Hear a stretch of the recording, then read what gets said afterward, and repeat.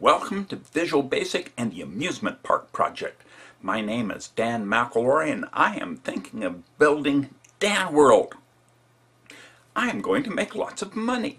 People are going to come and they're going to pay for admission and parking. I'm going to build this big giant hotel where people can rent rooms and buy some food.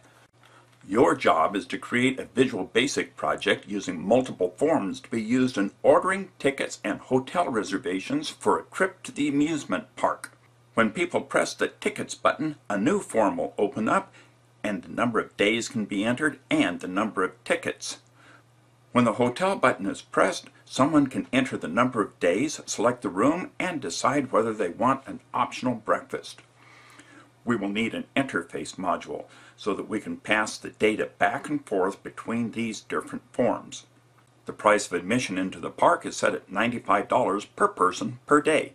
A $15 service fee is added for ordering the tickets. An optional fee for parking is $20 per day. The ticket ordering form is to update the price each time any of the selections on the form are changed. The hotel form has two types of rooms available. A single room at $125 per day and a suite at $215 per day. The hotel also offers breakfast for an additional $10 per day regardless of how many people are in the room. The main form is to display the subtotal for the park admission and hotel charges each time one of the subforms is completed. The main form is also to compute tax at 8.75% and display the total charges. Clear buttons are to be placed on each form. The clear button on the main form is to clear the data from all the subforms. Here is a sample execution of the program. I'll start off and click the Tickets, which opens the Tickets form. I want to stay for 3 days for 2 people, and I'll pay for parking. That's $645. When I'm done with this form, I'll say Done. Next thing, I want to select the hotel. I'll stay for 2 days. Even though I'm staying at the park for 3 days, I'm only going to stay at the hotel for 2. I'll be cheap and select a single room, but I will pay for breakfast. That's $270. I'm done with this form. I'll say Done. The main form shows a summary, $645 for tickets, $270 for the hotel, $80.06 for the tax for a grand total of $995.06. When I'm done with this, I can say Clear, or I can even say Exit and leave the program. Let's see how this is all computed. When I select the Tickets form, I'm going to have 2 tickets at $95, that's 2 times 95, plus $20 for parking.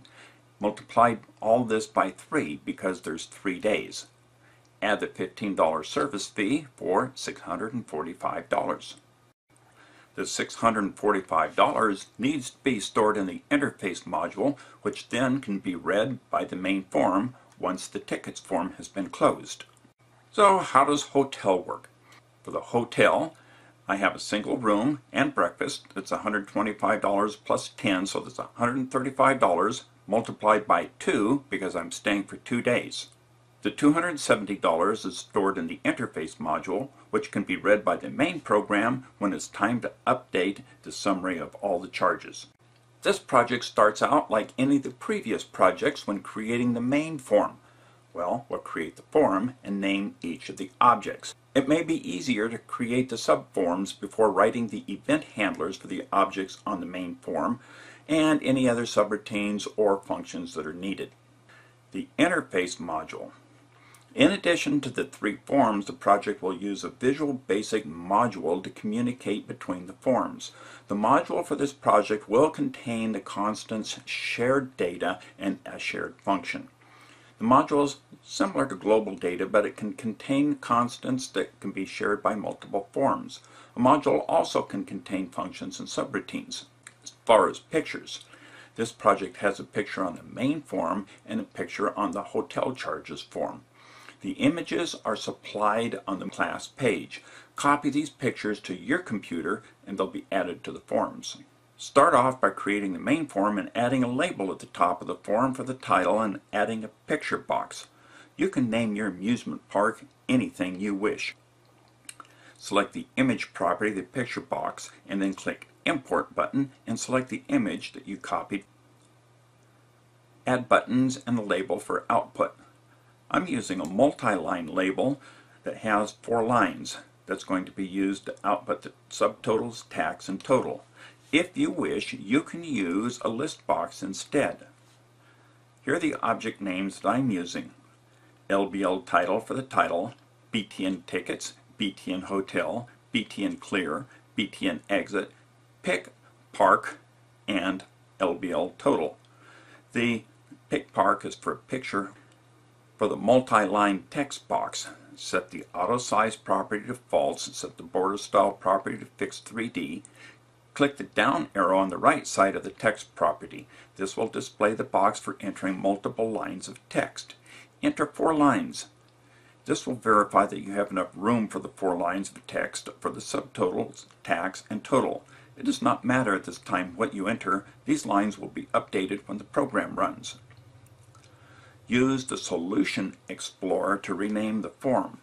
Solution Explorer will also update the name of the file for the form.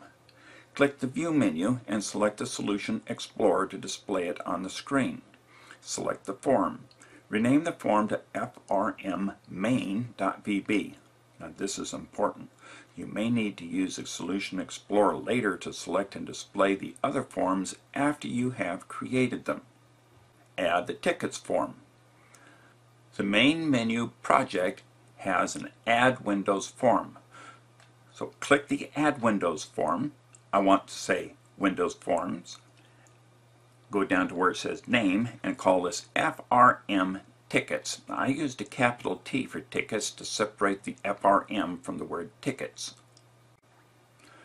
Set a label, a text box and a label for days, a text box and a label for number of tickets, a label to say $15 service fee, a checkbox. Now the text for the checkbox is already part of the checkbox. 2 buttons for clear and done, and a label. I'll set the auto size equal false and the border style fixed 3D. Here are the names. LBL title for the title, TXT days and LBL days for days, TXT tickets and LBL tickets for tickets, LBL service fee, a checkbox for CHK parking, 2 buttons, BTN clear, BTN done, and a label at the bottom for output, LBL tickets subtotal. Now let's create the hotel form. Click the project menu item, select Add Windows Form, name the form FRM Hotel.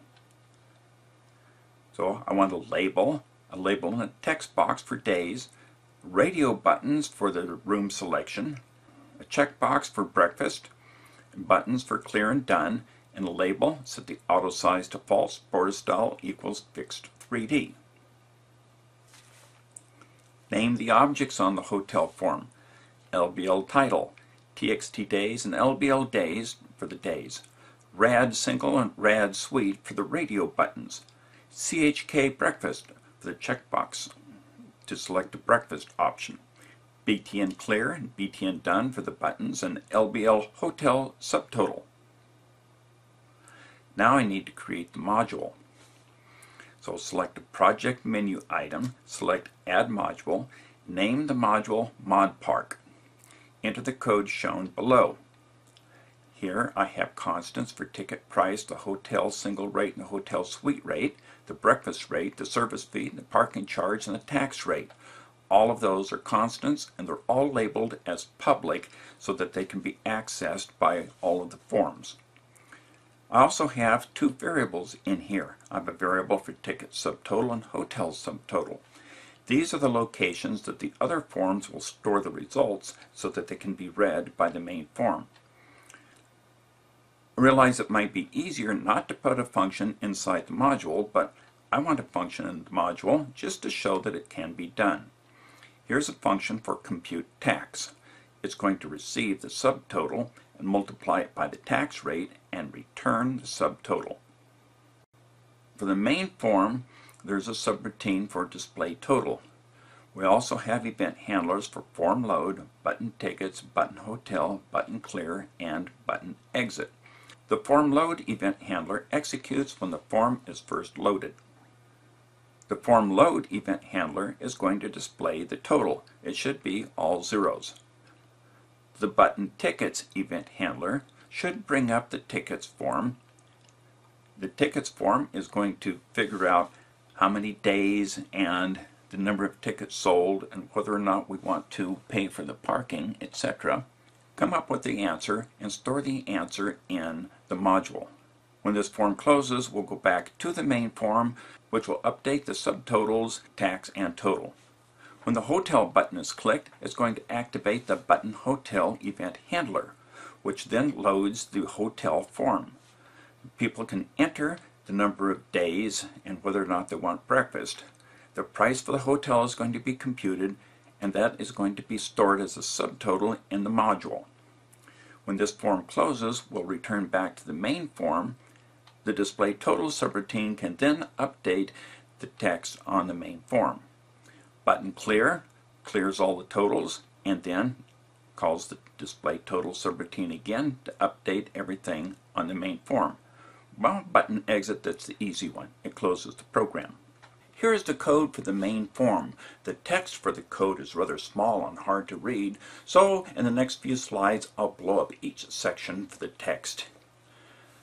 The main form includes a section for the private data, for the load event handler, for the tickets click event handler, for the hotel click event handler, for the clear button click event handler, for the exit button event handler, and for a subroutine for displaying the total. Use the Solution Explorer to select the main form. Double-click an unused area on the form to bring up the form main load event handler. Enter the following lines after the line that has public class form main and before the line that has private sub form main underscore load. Private tax as decimal equals 0 and private total as decimal equals 0. The decimal data type is very similar to the double data type. Both of them can hold numbers past the decimal point. The processing is a little bit different though. Enter the code for the main form. For the main form load event handler, just say display total. That will update that label on the form to display a bunch of zeros. Next, we need to enter the code for the buttons. We'll start off with the Tickets button. On the main form, double-click the Tickets button and enter the following code. Dim ticket form as new FRM tickets. If you look at the top of the code for the main form, it starts off as public class FRM main. The code for the Tickets form will start off as public class FRM tickets. This is sort of like a data type, but it's really a class definition. You may think about creating an integer. It might start off as dim count as integer. Here we're going to say dim ticket form, so this is going to be our object, as new, because I want a new object, I'll say as new FRM tickets. FRM tickets is the class name. Now I have an object by the name ticket form. We could either say ticketform.show or ticketform.showDialog. The difference is that if I say ticketform.show, both the main form and the ticket form are active. If I say ticketform.showDialog, then both will be visible on the screen, but only the ticket form will be active. The ticket form must close before control returns to the main form. While we're still on the main form, after the ticket form closes, I can say display total, and this will update the screen. Do something similar for the hotel button. Go back and display the main form, double-click the hotel button, and enter the code dim hotel form as new FRM hotel. Then say hotelform.showDialog and display total. Go back and display the main form and double-click the clear button. I can say ticket subtotal equals 0, hotel subtotal equals 0, display total. I also want to call the clear subroutines for form tickets and for form hotel. I can say the name of the form dot clear for each of those. The exit button is the easiest one. All we have to do is say me.close. Enter the code for the display total subroutine. And here it is. I want to compute the tax. So tax equals compute tax. Where was compute tax defined? That was defined in the module. So compute tax is input the ticket subtotal and the hotel subtotal, call the compute tax, and that's going to return the tax. The total is going to be the ticket subtotal plus the hotel subtotal plus the tax. Then set lbltotal.text. I wanted to say ticket subtotal dot toString open parentheses quote capital C quote close parentheses. The C means currency. In the past, sometimes I've used format currency, but this time I'm using toString to do the same thing. Ampersand quote space tickets quote, that's going to give a space before the word tickets. The ampersand says add some more stuff. VBCRLF is going to move us down to the next line. Then I keep doing the same thing for hotel subtotal, the same thing for tax, put it to string, and then the total. And here's my end subroutine. That will display 4 lines of text inside the lbltotal.text. That will display 4 lines of text inside the label for total. Now let's look at the tickets form. It has 4 event handlers. The form load will compute price, which is 0, and then display it. We want to figure out if there's any changes to the text box for days, for the text box for tickets, and for the checkbox for parking. If there are any changes to any of these, I'll go back, look at everything, recompute the price, and display it. The button clear will clear everything out, and the button done will recompute everything again, store it in ticket subtotal, which is in the common module, and return back to the main program. Here's the code for the tickets form. It has 2 private pieces of data, days is integer and tickets is integer. The load event handler just calls compute price. The clear clears everything, and done computes price and closes, which is going to return us back to the main form. And here it's changed. Let's look at that in more detail too. Here is part 2, because I didn't have enough room on one slide. Part 2 has compute price, and this is all inside of a try catch block. So inside the try it says ticket subtotal equals 0, and then we'll get the number of days from the text box, and we'll get the number of tickets from its text box, and we'll verify that the days is going to go from 0 to 20. We'll compute the price of the tickets, which is going to be tickets times the ticket price, which is $95, and add the service fee. If parking is checked, then we'll add the parking charge, store the answer inside the label at the bottom, and let's look closely at the code for the changed event handler. What I can do is start off and double click the text box that's going to create an event handler for text changed. At the end right here, where it says handles text days dot changed, I can say comma text tickets dot changed comma check parking dot checked changed. Now anytime any one of these 3 objects has a change to it, it's going to activate this event handler. It really doesn't matter what the name of the event handler is. What's really important is what is being handled. The code for the hotel form is pretty similar. On form load, we'll clear everything. Again, very similar. If there are any changes to the days or the room selection or the breakfast selection, we'll go and recompute the price for everything and display it down in the bottom. Button clear clears everything. Button done recomputes everything, displays it, and returns back to the main program. It starts off as public class form hotel. Here's our private data, days. The event handler for form load calls the clear subroutine. Here's the event handler for the clear button. The clear subroutine sets the hotel subtotal to 0. The text days text property to an empty string. The radio button for single checked to true. The check box for breakfast checked to false. And the subtotal text to $0. The Done button click event handler calls compute price and then closes this form and returns back to the main form. I want to look closely at the text days underscore text changed. It says handles txtdays.text changed. When we double click the text box for days, it will bring up a private subroutine for txtdays underscore text changed. I'll say open parentheses, and at the end of the parentheses it says handles txtdays.text changed.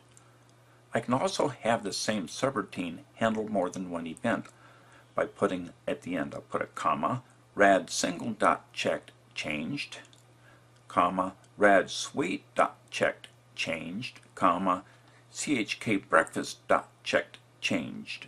So now the one event handler can handle a change to the text inside the days. It will handle a single room selection changed. It will handle a change to the suite. It will handle any type of change to the checkbox for breakfast. All we need to do for the code inside here is say compute price. For the compute price subroutine, start off and set up a try catch block. Inside the try catch block, inside the try, we'll do all of our work. If the days text box has an empty string, then we'll set days to 0. Otherwise, we'll convert the text into a double and store it in days. Then we need to check to see if the days is from 0 to 20. If it's outside this range, display message box. Otherwise, we can compute the price of the room. If single is checked, hotel subtotal is going to be equal to days times the single rate. If the suite is checked, then the hotel subtotal will be equal to the days times the suite rate. Add on the breakfast charge. If check breakfast is checked, so chk breakfast is the name of our checkbox, dot checked. Checked is the name of the property that's going to be true if that checkbox is checked. So we can say if check breakfast dot checked, then hotel subtotal plus equal, that means add on, the number of days times the breakfast rate. And then display the result. If there's an invalid cast, then we can say days must be a numeric value. The images came from Wikimedia Commons. I got the roller coaster Dragon Con, and that's from Barcelona, Spain, and I got the picture of the hotel. This is the Hilton San Diego. I hope you enjoy this lab as much as I do. The hardest part of this program is going to make sure you don't make any typing errors. But this is really going to be pretty cool when you're done. Good luck and have fun.